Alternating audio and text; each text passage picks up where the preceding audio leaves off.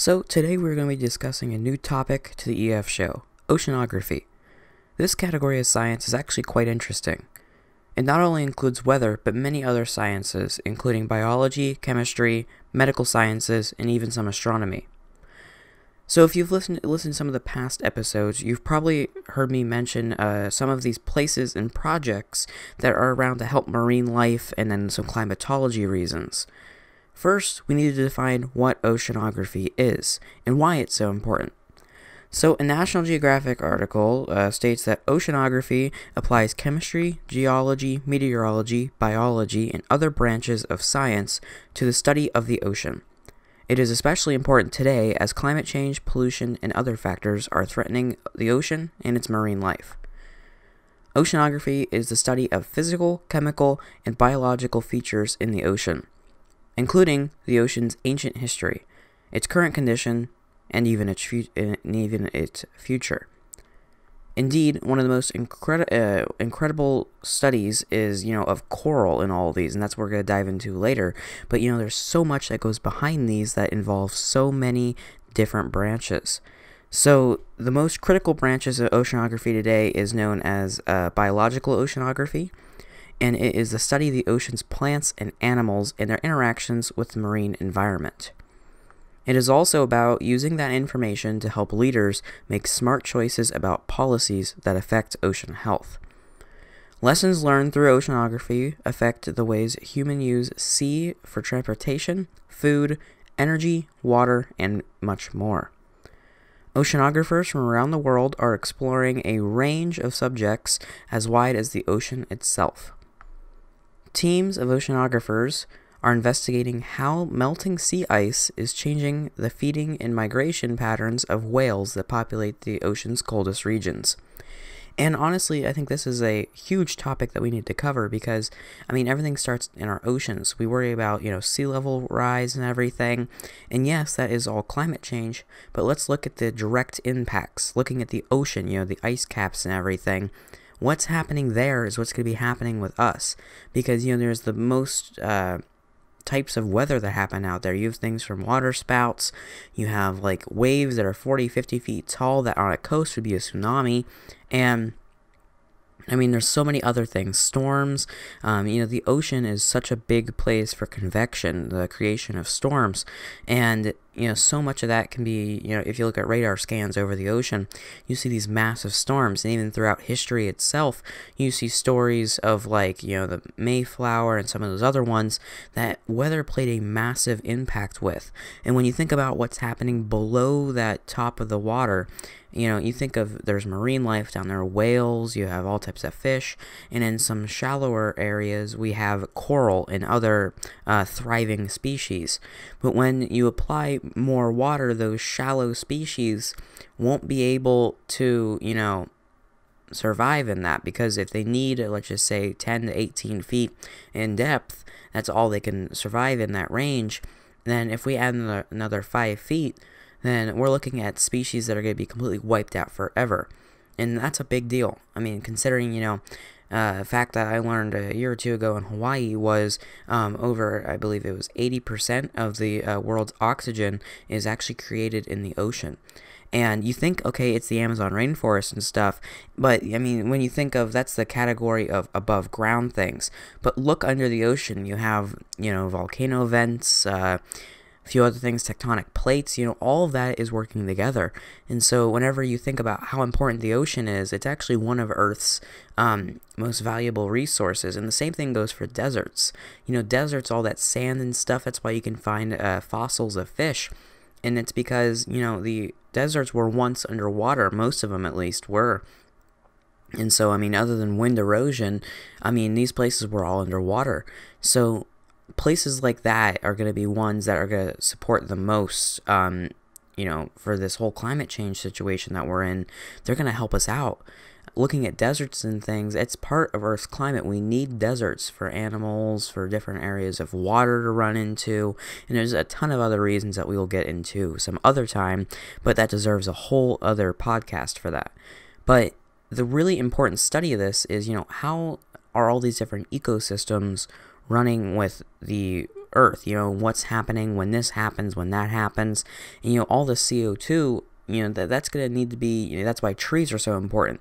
But when you look, parts of the ocean too are kind of sucking in that CO2. But whenever you look at, the output is much higher at the ocean level because of all the fish and everything. Look at corals, and so many other products of the sea are what allow, more oxygen to fill up in the atmosphere, which is what we need. That's also a reason why, you'll see more fires being fueled in places that are near coasts, and that's because, you have all that oxygen there. And you can pretty much see, you don't see these massive fires thousands of miles inland. You just see some of them that are, towards the coast. A great example, California, these Australia fires, they're all right along the coast, and that's because you have a lot of oxygen. Now, it's not 100% why all that's happening, but that is a supporting factor in it. So teams of oceanographers are investigating how melting sea ice is changing in the feeding and migration patterns of whales that populate the ocean's coldest regions. And oceanography covers more than just living organisms in the sea. A branch of oceanography is called geological oceanography and focuses on the information of formations and seafloor movement, and what all happens and changes over time with that.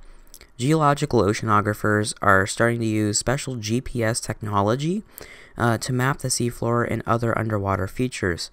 This research can provide critical information such as seismic activity that could lead to more accurate earthquake and tsunami predictions.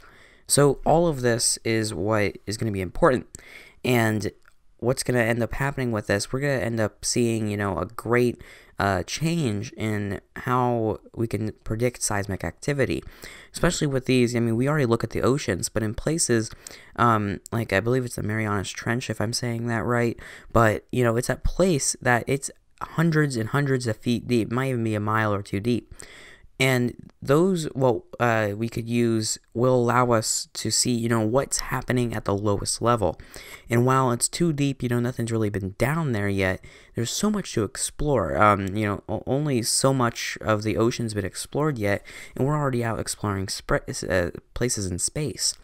And so that means we pretty much know a lot more about our own solar system than the planet we actually live on.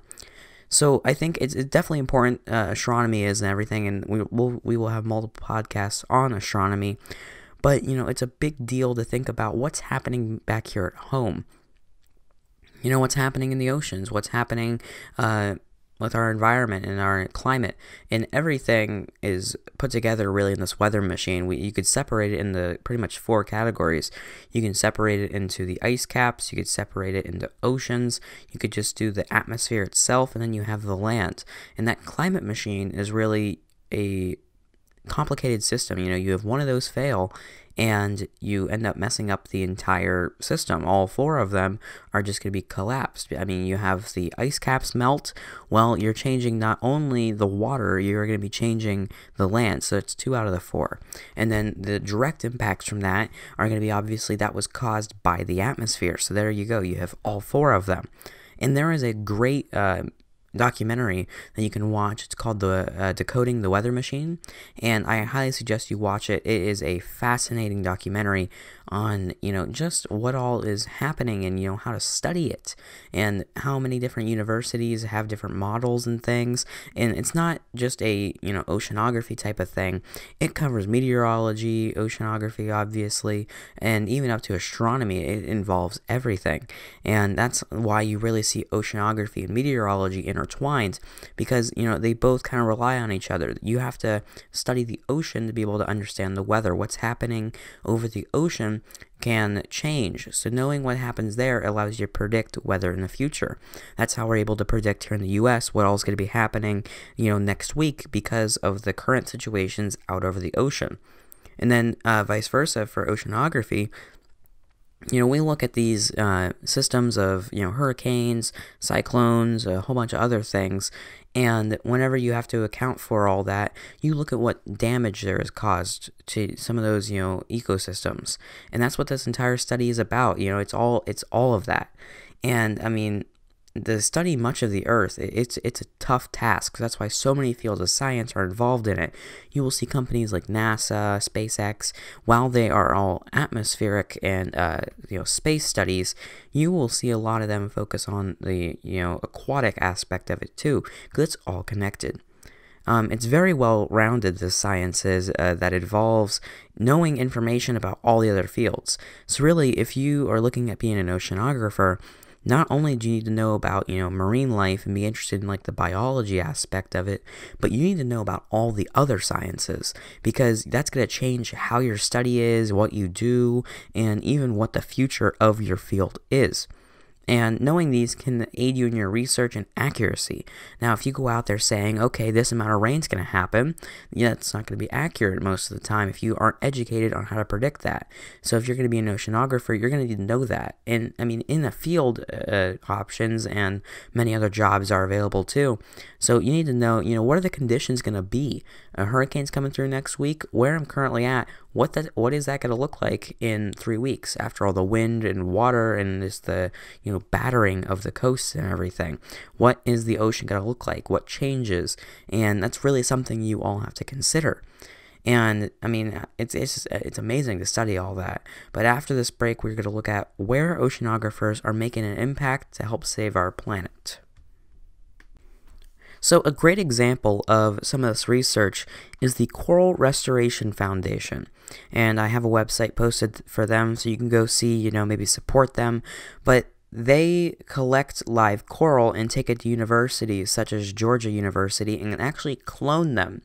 So this whole cloning process, to give you a generalized overview, what you are essentially doing is, going in there and looking at DNA and different chromosomal studies that are very heavily biological involvement in, processes of the body and everything. So you have to study all of that to understand that aspect of it. So they look at that and they actually take that DNA and grow the exact same coral. So they will actually combine that and, with different things, and this will allow some of the genetic code to actually be changed, and that will produce genetic diversity. And many examples now, I mean, looking at tomatoes, their shelf life is quite short, and the actual tomatoes themselves, by the time they even get to the store, will probably be all mushy. But the tomatoes that we have genetically modified, allow them to look better, have a longer shelf life. Well, if you apply that same logic to looking at, coral, a actual animal, it's a plant, you can allow them to withstand things such as, waves, warmer temperatures, different scenarios, different species moving in because of climate change. And, that genetic diversity is not going to, allow them to be completely wiped out. There will always be, some around. And they are the largest coral reef restoration organization in the world. They were founded in response to the widespread loss of the dominant coral species in the Florida Reef Tract, and they are headquartered in Key Largo, Florida. And a few statements from their website. Coral reefs have been around for more than 50 million years, yet they could all be gone by the end of this century. Think about that. 50 million years, and we have wiped them out, we're looking at 1.5, I mean, even maybe 2 centuries. That's crazy. And they say that we work to support the reef's natural recovery processes through the large-scale cultivation, outplanting, and monitoring of genetically diverse reef-building corals. They grow corals in an offshore coral tree nursery and then outplant them onto carefully selected sites. In 2007, they now have planted more than 100,000 critically endangered staghorn and elkhorn corals back into the Florida Reef Tract. Many of these corals have now grown into thriving colonies, which are able to spawn, kickstarting the reef's natural process of recovery. They work with 303 coral genotypes across 11 species. That is to ensure that they are restoring the reef's genetic diversity and resilience. And that's all crazy looking at that. I mean, you think about that. It's groups of people like that, NOAA even, involved in all of that. They're all going to be helping out each other. And, I mean, no matter what field of science you're in, you're gonna be kind of persuaded to help out with this, because with everything that's gonna apply to you, and even as a normal person, that's why you should donate to these, because they are helping, our ecosystems. They're helping you. They're helping the future of Earth itself, and maybe we could reverse all these effects of what we've caused, and maybe eventually we won't have to even look at maybe moving to a different planet ever. We could just focus on what's happening here at home, fixing that, and then keep going with it. And they also work with government agencies including NOAA. They work with universities, NGOs, and many others. So it's great to see the collaboration between these companies, because that's going to be important. That teamwork aspect of everything is going to be the most important thing to accomplish this mission. And this next example is actually one of my favorites to actually go and visit. It's the Clearwater Aquarium in Florida.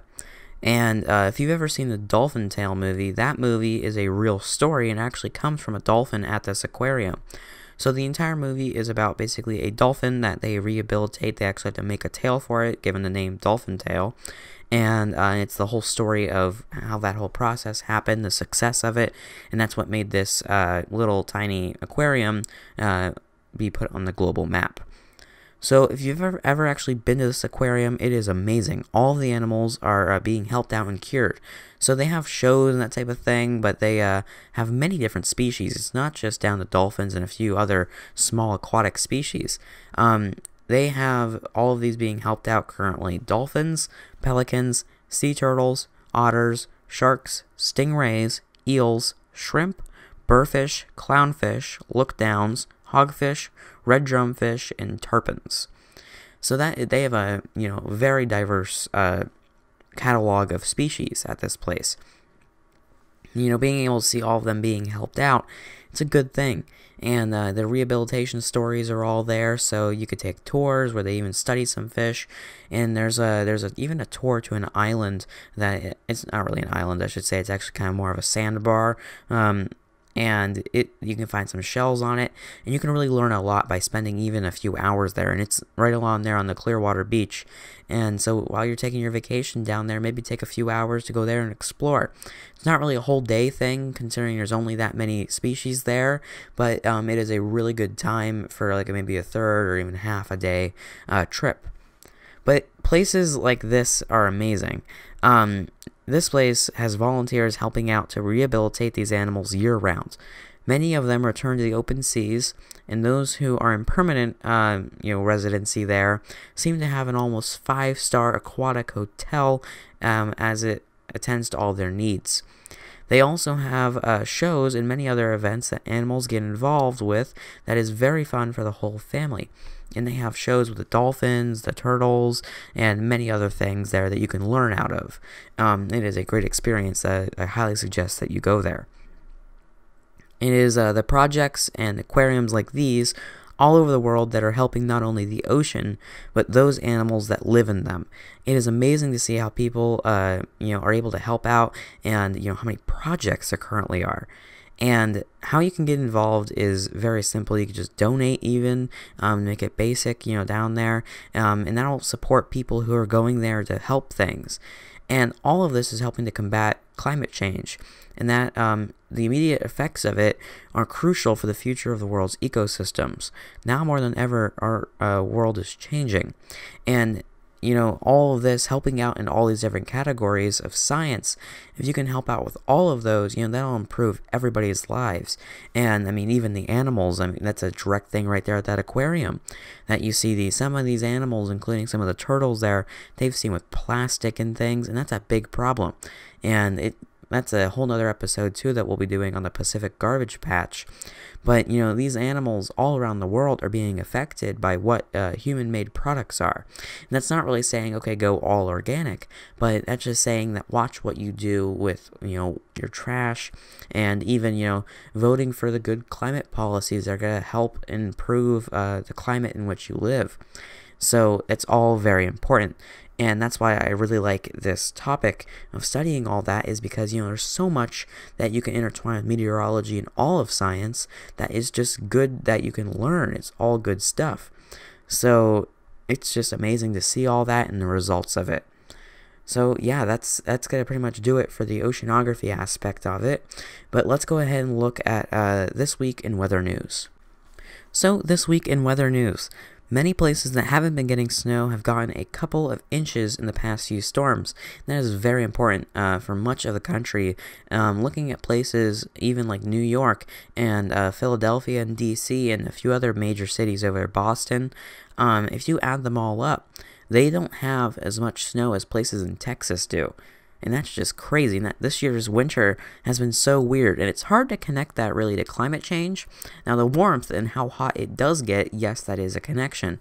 But the fact of snowfall, it's weird really this year with all the jet streams, how they've been lining up.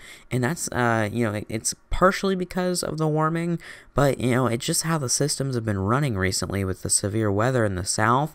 And then, you have all this snow going north of the jet stream, but everything south of it is getting pretty much nothing. So it's a very weird winter this year. Places in the south, like Atlanta and other South Carolina and northeast Mississippi cities, saw some snow with last week's system. Many people got video of, the snow accumulating on the ground. I don't know off the top of my head how much they actually got, but it was impressive to see all that. And climate models presented a pretty boring second half of February. Not many, if any, huge nationwide storms are going to be happening. So don't be expecting too many crazy stories, reports. There are some severe weather chances, but don't be expecting, 3 feet of snow. Severe weather threats across the south seem to be happening almost every day now. And as we are in the second tornado season, numbers of severe storms could rise due to our rising temperatures at the end of the month. And as we're near the end of the month, it's time to start thinking about spring. And, meteorological spring starts here at the end of the month, or I guess it's the first day of March. So we're going to start seeing some more severe storms. And could severe threats like this start to make its way into the northwest, where an early tornado alley season is possible? We could be seeing this at the end of the month. Hard to tell right now, but it's definitely a possibility. And this year already feels like one of those years where storms and tornadoes will last from the beginning of the spring all the way into the early fall. So my feeling of it, it's going to be a long season. And with all of that, it's very important to make sure that you are prepared for the severe weather as we approach severe season. While meteorological spring starts the 1st of March, you have to note that, that's not when the earth is, tilted that way. That's just when we start seeing the most weather like that. So as we start to get closer, we're inching closer, we're going to start seeing more and more of these severe threats with outbreaks of tornadoes. So going over the next month or two, I'd say, probably mid to late March is when we'll start seeing a few bigger systems with some more tornadoes start to make its way into the plains. But be prepared for April, because March, all of April and all of May are really when that season starts to pick up. And then as you get into April and May, that is the heaviest part of the tornado season. So always be prepared for that. Have your NOAA radios ready.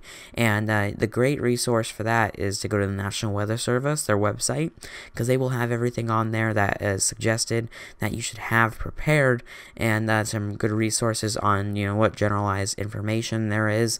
And you can start looking, if you want to be like a storm spotter, you can join the storm spotter program, Skywarn, that is ran across the nation. And it's the public eye like that really allows the National Weather Service to see and make predictions and have all that information to make sure people are staying safe and they're getting better lead times on storms.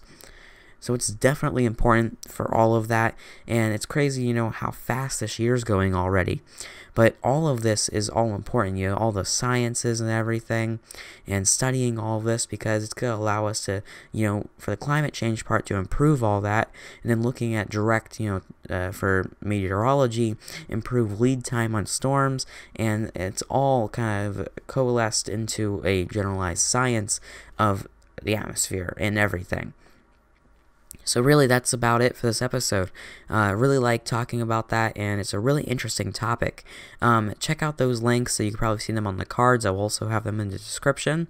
If you want to go check out those websites and maybe read up some more about it, donate. It'd be wonderful if you could do that. And that is going to be, a very crucial science study for the future. So I highly suggest you look into those and be prepared for the spring, because you never know. The most common thing, as everyone says on the news, they never expected it would be them that are hit. These things are unpredictable right now. You can't see them a month ahead. It's a day or two, and that's not really enough time. So always be prepared for that. And yeah, I want to thank you all again for listening or watching if you're watching this on YouTube. Yeah, really excited for this spring and everything. A few more educational videos are being created right now. We will start posting those coming up here with the beginning of meteorological spring right around the corner. So make sure you check those out on the YouTube channel, link in the description. And we will have our Twitter and our Instagram there too, that you could check out updates and live posts on Twitter of what's currently going on. A few updates on the website where we're talking about the EF Network website.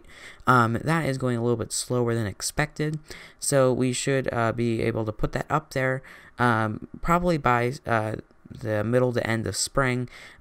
Just a few little tweaks we're working out with some things on the website to make it a easier experience for you, so you don't have to look for the information as much. It'll all be accessible from that home page. So thank you all again, and I hope you'll join us next time on the EF show, and make sure to check out any videos or any forecasts that we are posting on our YouTube and Twitter page. Thank you all again, and have a great day.